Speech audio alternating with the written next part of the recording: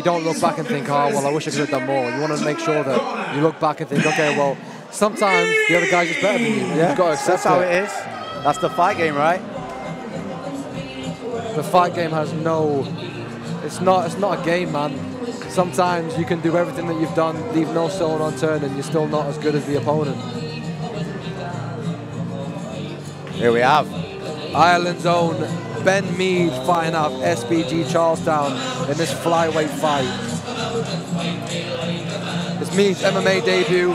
He's known for his jiu-jitsu. He's got a European medal in jiu-jitsu as well. Well, the thing is, with the coaching they've got at SBG Charlestown, that is going to be another gym where they bring out these young fighters. They're going to be, I like to put well cooked, you know? Yeah. They're not undercooked in any area. They're going to be complete fighters from day one. And look at the corner. He's got Coach Owen Roddy, McGregor's striking coach. I mean, if I'm a young fighter with McGregor's striking coach in my corner, I'm going to be full of confidence. Exactly, from the prestigious banner of SBG. SBG's worldwide. But one thing you get with SBG is, like, quality control. You know, SBG, they've got a system that clearly works. It's been working for decades. And it just keeps evolving. So I'm always excited to call a fighter from SBG. For sure. You know what you're going to get. It's an exciting fight. I love as well, the Irish never let us down. We've got a good, strong Irish crowd. That's why they call them the Fighting Irish, right? That's why they call them the Fighting Irish. And hats off as well, making the travel over for an amateur MMA event. But you know, there's a lot of debut. I mean, that's a good support network. Yeah, there's a lot of history between Ireland and Liverpool. A lot of people moving each way, you know, and then there's a lot of Irish in Liverpool. There's a lot of Liverpoolians who moved to Ireland. There's a big connection. There's a big connection. Yes, please welcome into the cage at the blue corner, Bobby Kristensen. Bobby Kristensen fighting out of Aspire. Two great gyms fighting against each other here. Yeah, I didn't mean to cut you off then, Paul. I'm just so excited for this one, man. No. Just so I love the walkout music as well. You can tell the crowd's getting rowdier as well. Yeah, the decibels are just, each fight just notched up, and up. Yeah. This is a big favourite of mine, by the way. I'm a big fan of 50 Cent.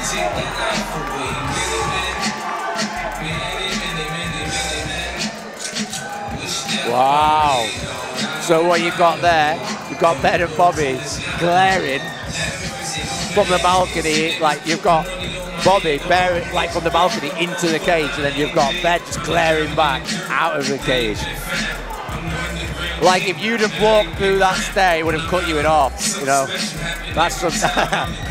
You can see Ben Meade is eyeing him up. He's not letting go of any of that eye contact. Well, this is the game, right? Who breaks eye contact first?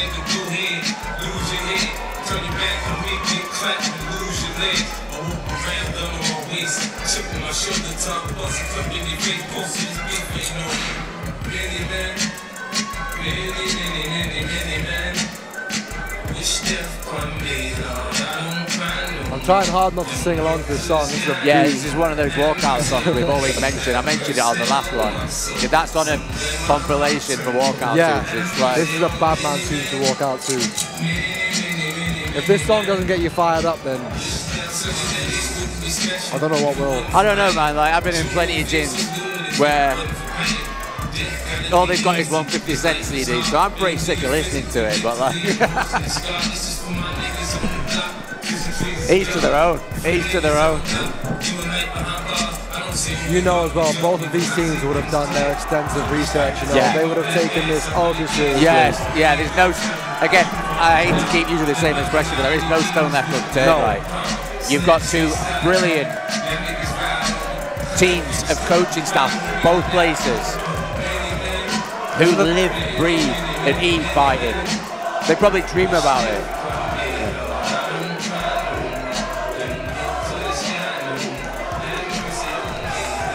And the thing about coaching is, Paul, you're either all in or you're all out.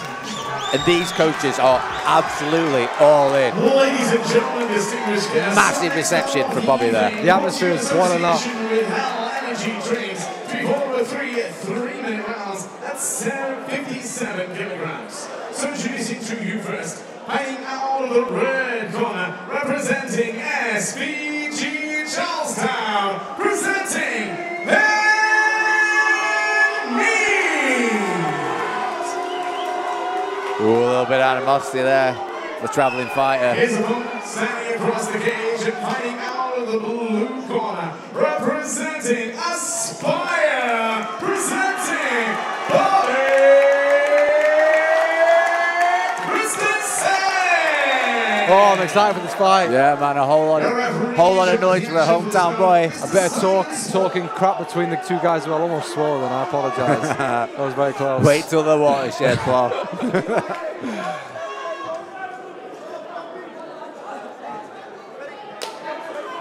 Straight away. Oh! No messing for Ben, but Bobby's on that chin.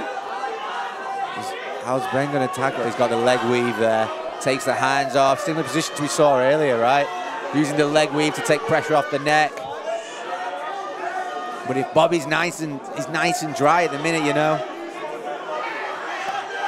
There's no messing about from Ben Meade here. Straight to it. Nah, Ben knows he's got to get the win tonight, you know.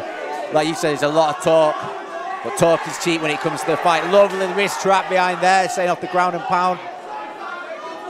He's going to look to take the back here, I think, of Bobby. Bobby's doing everything he can not to expose his back. Everything he can. With every ounce of his being. He's trying to keep Ben to the front of him. Lovely position there for Ben. Strapping in that little three-quarter guy with a wrist trap. It's so technical for guys that are making their MMA debut. It's so technical. What do you expect from this team, though, guys? Like, that's what I say. They've got systems. They've got systems they work. SBG and Aspire to build fighters to win. And this is a see this wrist trap position. We see it so much in amateur MMA now. They used to call it the Dagestani handcuff. Yeah. A lot of the Americans are saying that you shouldn't call it that because then it's called a wrist trap because that's what they invented, but you know. It's an American versus Russian thing, isn't it? Yeah, man, like, I'm not getting involved in that. All I'm saying is it's a sick position to strike from and let off your ground and pound. Big very ground hard and pound. Good head position from Ben Meade as well. Oh, that was a heavy shot there over the top. Ben taking another, looking at three-quarter mount again. Big ground and pound, mount from Meade. Just looking to smash that knee shield. Bobby's doing everything to get his back to the fence so he can walk up it. A lot of urgency there from the Aspire corner as well, Paul. He's so well at trapping those legs as Ben Meade. Yeah, that leg weave's clearly the game plan, right? That's clearly something he's been working on to bring tonight. Looking again for the wrist trap, look. Bobby's wise to it. It's a Khabib-style performance from Ben Meade so far. Well, if it works perfectly for amateur MMA, right? 3 3-minute rounds. Get out there and grapple, guys. Bobby's got back to his feet. Oh, lovely, beautiful takedown. And the Irish, they're ecstatic over there, all on the feet. Looking for the head and arm choke. If he gets his leg across, it's game over. Bobby trying to drive his elbow down. Well defended, but Ben's in mount. Ben doesn't even look like he's broke a sweat in this position.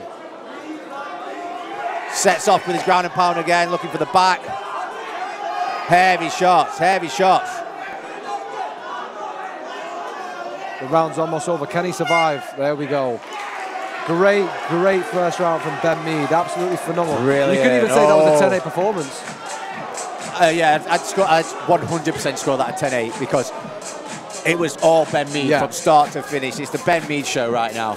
Bobby did well to survive, and hats off to Bobby because he kept scrambling. But for me, yeah, it's 10-8 round. I can imagine there's a lot of urgency here in the Aspire corner. Yeah, for sure. I mean, Bobby didn't give up in a single position. He's a fighter. Well, yeah, I think that's a good thing to take away from that round because at no point did he just give in. He didn't accept any position. He didn't accept any position. And for me, I think he got caught a bit by that first exchange. Yeah. He was not expecting Ben to just shoot. Ben Meade just ran at him straight away as soon as the bell went off. The thing is as well, you don't have to touch gloves. That's not a rule. You don't have to touch gloves. So, and you can't go in expecting to touch gloves. Yeah, you should always know that they might just shoot. I've had that done to me only at grappling tournaments, and so is my missus, you know. It's very frustrating. Ben Meade giving it to Bobby Kristensen. Will he rush again? That's the thing. Will he do it again? Will Ben try the same tactics again? Because looks like it. Looks like it. No, straight in. Nice takedown. Straight back down to the ground. Yeah, Bobby looking for that knee shield. Ben's getting that half guard. Nice. Yeah, you can shout. Coach Owen there shouting for the half guard. And again, looking for the wrist trap, but I think Bobby's just going to try and keep his hands on the inside right now. Bobby's looking like he wants his guard back.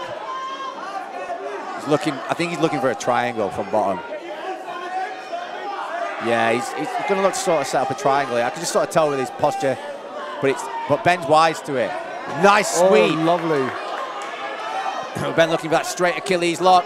That's tight. That's tight.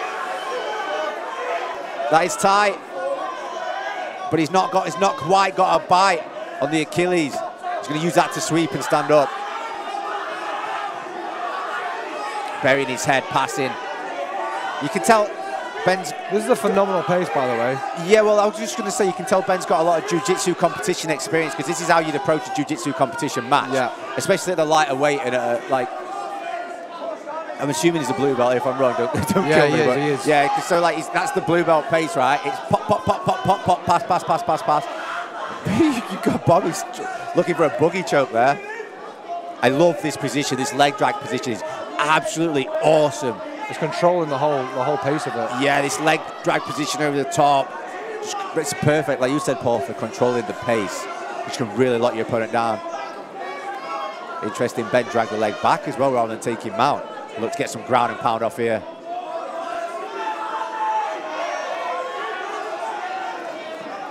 Straight in with that leg weave position. Ben's got to be careful of his neck. Well, the thing is here, yeah, it's so tempting to try and take a guillotine in that leg drag position, because if you can get your guard back, which Bobby's trying to do, it puts you in danger, but you can sometimes use the guillotine to set up like past a half guard, and when you set up that past a half guard, it's very hard to stop. But Bobby's got his guard back. Well done, Bobby. He's just not controlling the arms enough to start shooting for arm bars and triangles, right? I mean, it's just relentless from Ben Meade, isn't it? The pace, man. It's not, and Ben, as much as Bobby's not settling for any position, it's the same for Ben Meade. You know, he's not just sitting in one position and staying there. He's constantly attacking, constantly looking for the next transition. I can only imagine this is what it's like. It's Bobby's like back to his feet. For Bobby, it's like trying to fight in a dream, right? Everything you put out is just stopped, and just somebody's just ploughing forward. Like Ben is not fazed by these guillotine attempts at all. They're not too deep, so he's just not fazed. He's using these. They're on the wrong side as well. Yeah, exactly. He's using this to get the leg weave. Then he'll pop his head in. That's it. Pop his head out. Look for that far wrist. Trap the far wrist. Oh, just at the end of the second round. Another big round for Ben Meade. Yeah, big breath, deep breath there from Ben Meade. Bobby looks defeated, I can't lie. I'm like, honestly, it's grueling. Yeah, it's grueling. Like when you're fighting somebody who puts that sort of pace on you, it's so hard trying to get off the floor. Guys, you at home, if you never train in MMA gym, Paul will attest to this.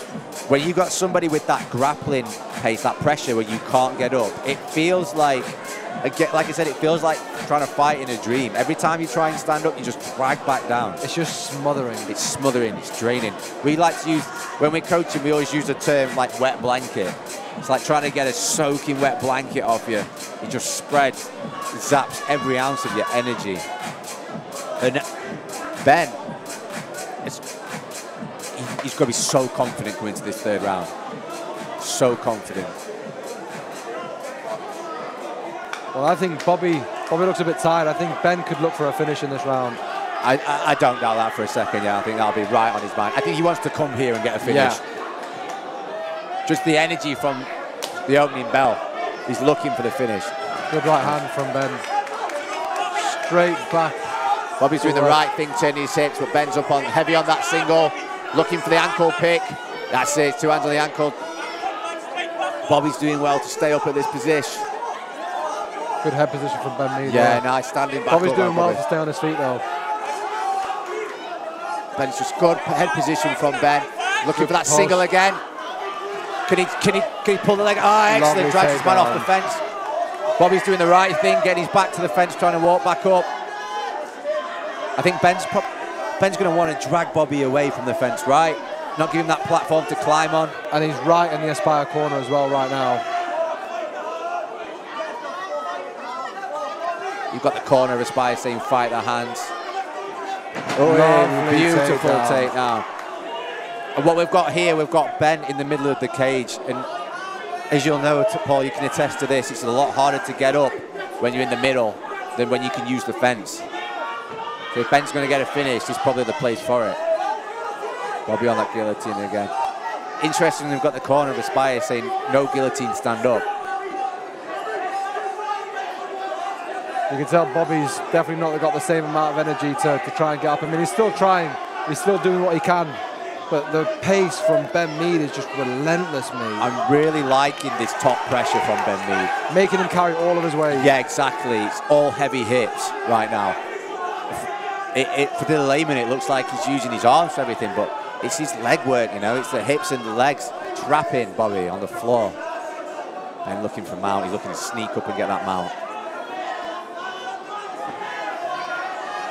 I think you jinxed it earlier, saying we're going to get all finished first round finishes. I did jinx it.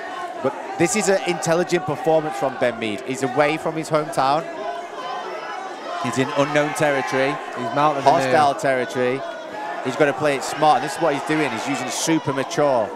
This is a very mature performance, considering someone's never made, it's his MMA debut. Yeah, you'd think he's probably somebody with like 6 fights, 7, 8, 9 fights. This is a high-level fight for an amateur. It's unrelenting. Look at it. Oh, looking for the back then, took the mount. Oh, it's a heavy shot. Referee's looking closely here. Trapping his arm. Looking for a crucifix. He's looking for a Doss. Just heavy shots. Beautiful control here from Ben Meade.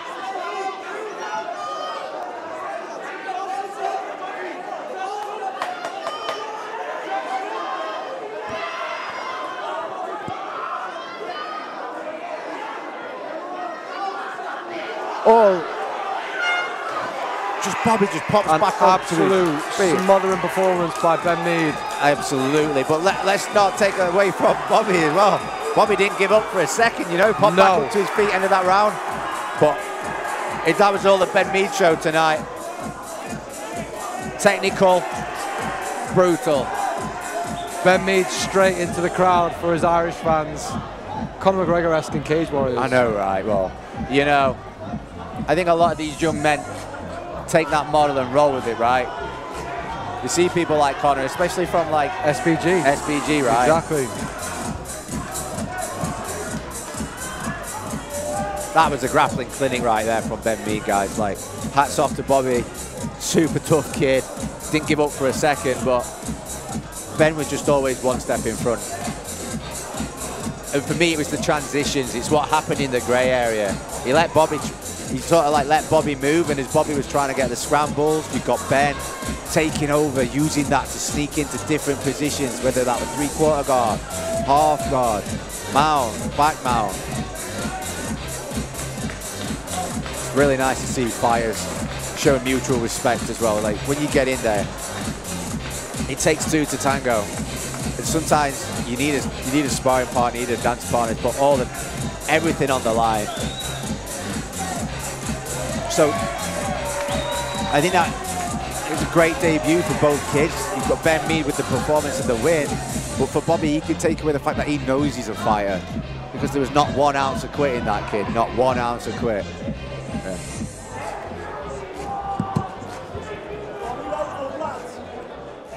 Ladies and gentlemen, distinguished guests, after 3 rounds of action, we go to our judges' scorecards.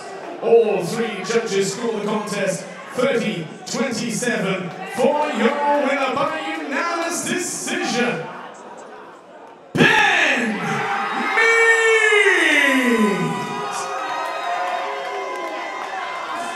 There you have it, guys. Your winner by unanimous decision, Ben Meade.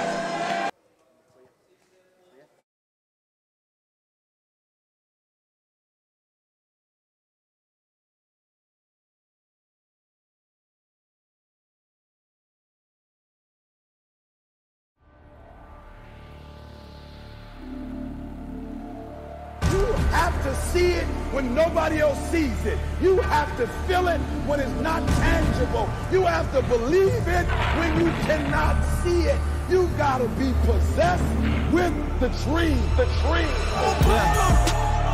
Met the city, let it fall on them. And all my niggas stay down with me. No, I'll be there if they call on me. Yeah, we bring the wall. I just wanna shine on my road. Put in all this time that they up.